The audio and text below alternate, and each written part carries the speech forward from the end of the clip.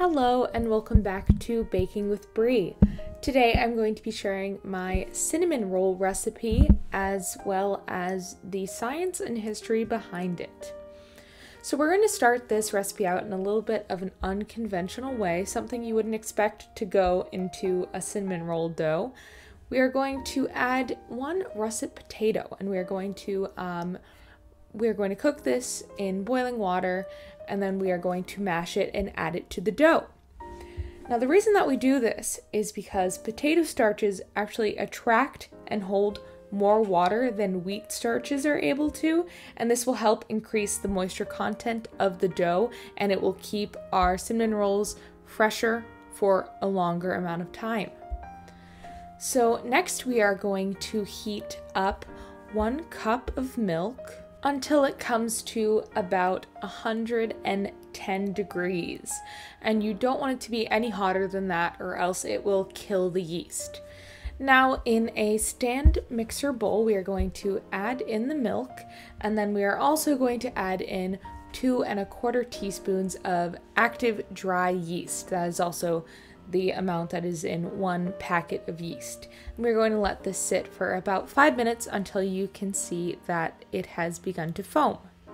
Next, we're going to add in 2/3 of a cup of sugar along with 6 tablespoons of melted butter.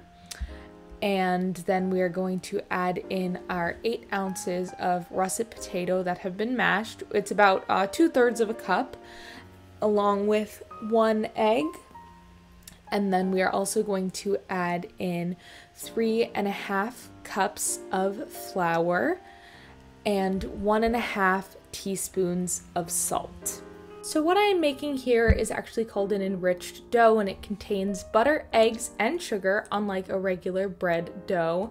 And this will make the dough smoother, and the fat actually stabilizes the air bubbles, resulting in smaller air bubbles and a more even texture. Now looking at a little bit of the history behind the cinnamon roll, cinnamon was actually the spice that launched the age of exploration into motion because it was so sought after. The first sticky buns, a close relative to a cinnamon bun, were actually eaten by the Romans and Egyptians, and they used honey, raisins, and dates to sweeten them. The first rendition of something that we would know as a cinnamon bun came about in Sweden and Denmark, but they actually more commonly used cardamom to spice their sweetened bread rolls. So after mixing our dough with the dough hook on our stand mixer for about 10 to 15 minutes, we are going to put it out onto our work surface, and we are going to knead it until it becomes nice and pliable. And I would recommend flouring your hands very well. The dough is still pretty soft. You want to be sure to knead your dough for a good 3 to 5 minutes, just so that you can really develop the gluten. And then we are going to transfer it to a buttered bowl, cover it in plastic wrap, and we are going to let this rise for about 1.5 hours, or until it's about doubled in size. So now we're going to make the filling, starting with 6 tablespoons of butter, 2/3 of a cup of brown sugar, 1 tablespoon of ground cinnamon, and a pinch of salt, and we are just going to mix that well together. Now we are going to roll out our dough. You want to be sure to flour the work surface very well before rolling your dough out. And as you can see here, it has grown quite a bit. And we are just going to punch it down, and then we are going to roll it into a large rectangle about 14 by 18 inches. And you just want to be sure to make sure that it is as even as possible. And then once it is nicely rolled out, we are going to spread the filling in a nice even layer across the dough. And you want to leave just a thin border right at the top, but otherwise you want to spread it right to the edges of the rectangle. So now we are going to begin rolling it at the closest side, the long side, and you want to make sure that it's a nice tight roll. And then we are going to cut these into 9 equal-ish pieces. I usually just eyeball it. And the way that I cut these, which I find the most success with, is using a piece of unflavored floss. I just put it underneath and then I cross them over and pull it through. And this way you do not squish the beautiful spiral like you would if you cut these with a knife.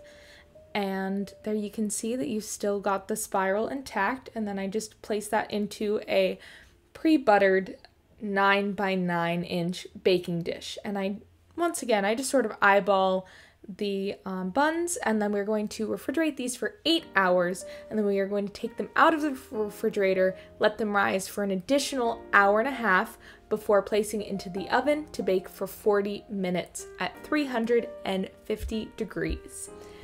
And there you can see they are nice and brown, and you want to make sure that the internal temperature comes to 210 degrees just to make sure that the middle bun is cooked through as well.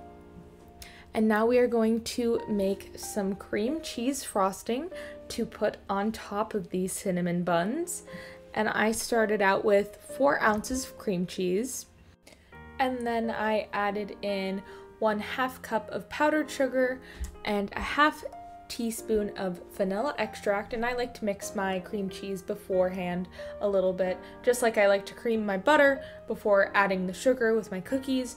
Just it makes everything a little bit easier to blend in. And then I'm going to use 2 to 3 tablespoons of milk, just adding as much as you think you need to until it comes to the desired consistency. And I also add in a little bit of ground cinnamon into my frosting as well, just to make sure that we got cinnamon in all aspects of our cinnamon buns. And then I just like to spread it on top.